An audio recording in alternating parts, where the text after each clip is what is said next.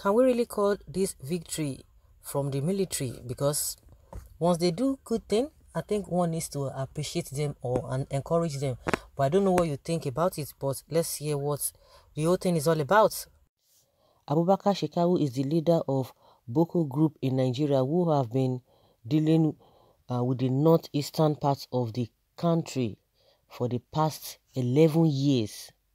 The group are characterized with ruthless attacks on innocent people via suicide bombing, adoption and victims, and sporadic shootings. It was reported that the group have killed thousands of people and displaced millions since 2009. However, one of the group's leader wives was allegedly killed in an airstrike by the men of the Nigerian Air Force in 2007. According to some reports, it happened when a large number of Boko fighters gathered at the Duwawa settlement near Hoga in the Konduga area of Borno State hold a coordinated meeting. Shekau's wife was identified only as Malam Fidasi, was allegedly representing her husband in the meeting when the NAF struck from the air and many of the terrorists died, including Fidasi. A coordinated attacks from the men of the Nigerian Armed Forces have killed many of the insurgents over the years, but they are not yet showing any sign of slowing down at the moment. The military in Nigeria and Chad have recorded good victories against the group only this year, but the group are still trying hard to fight back, at least in the little of their ability. Abubakar Shekau is now considered a global terrorist, and recently the United States allegedly offered an up to $7 million reward for information that will bring him to justice. Boko Haram is also considered one of the most deadliest terrorist groups in the world, and they usually launch most of their deadly operations in Nigeria. So if the wife could be tampered with, or could be touched, or could be taken away, then what stops them from Chicago? Because several times we've heard from the police or from the military that they've taken this man down several times. After they will come out and say, oh, we have taken this man down, we have done this, we have done that, all of a sudden again the man will resurface. They will come back again, they say, oh, they've taken him down. I think they've taken him down. You know, like people always say, they've deleted him. You know, when you see deleted, you know, taking his life away. Almost 3 times or 4 times they have said so. But recently they've not been coming out to say, oh, we have taken him down, because he's always resurfacing, whether they are mistaking him for somebody. I remember Professor Sagi statement concerning Oshomole, that maybe Oshomole mistook him for somebody else. So maybe they are mistaking this Shekau we know, for that person or with another person.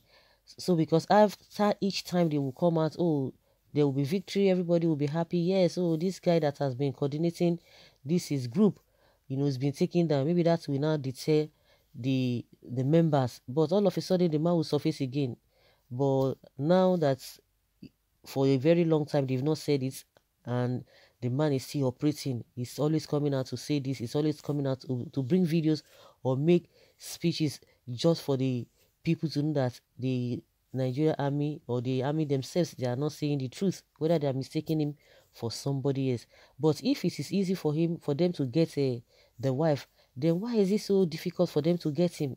Or does it mean he has some diabolical means that he uses in escaping, because they are always getting down most of their leaders, but he's never touched? So what is the case behind that? But one thing I just believe is that we'll continue to pray for the soldiers so that they will get victory at last. That is only if they are genuine with all these things, because everybody is just tired, everybody is just confused as the way and the manner that the army itself carry out these operations, and they are doing.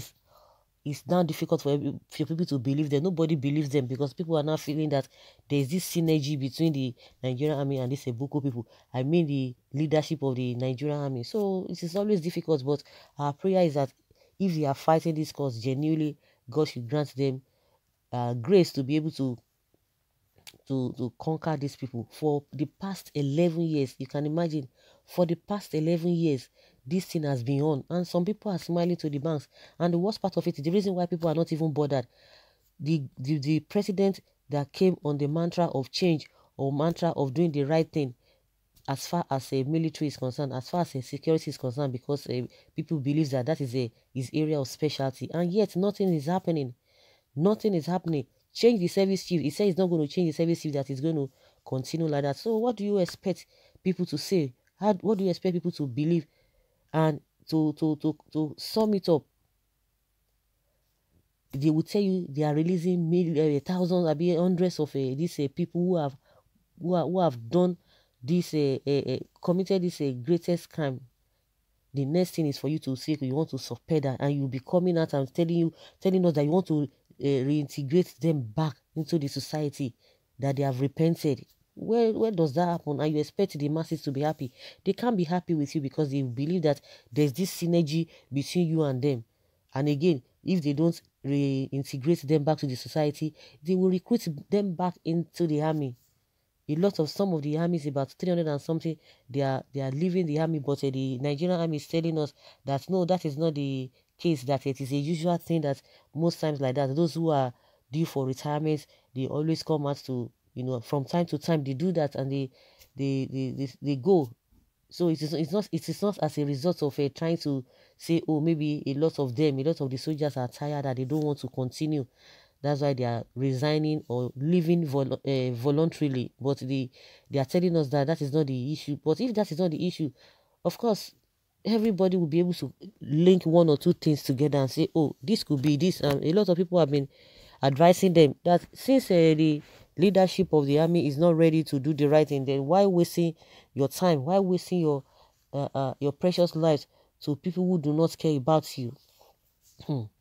Now, since you have gotten the wife, then go after the husband. That is what somebody is advising the Nigeria army. Abio, my brother, since they don't get a wife, then wait till can remain.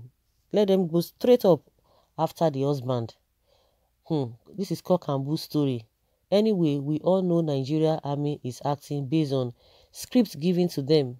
They may keep killing different Shekau's wives till we come to the next 20 till we come to meet next 20 years. Who is the owner of this Boko people? One of his wives. It's time for soldiers to go after the husband Shekau, not what to be among living. Okay, I mean, Yobe, you people are giving Boko rehabilitation while killing woman. Hey, can you imagine?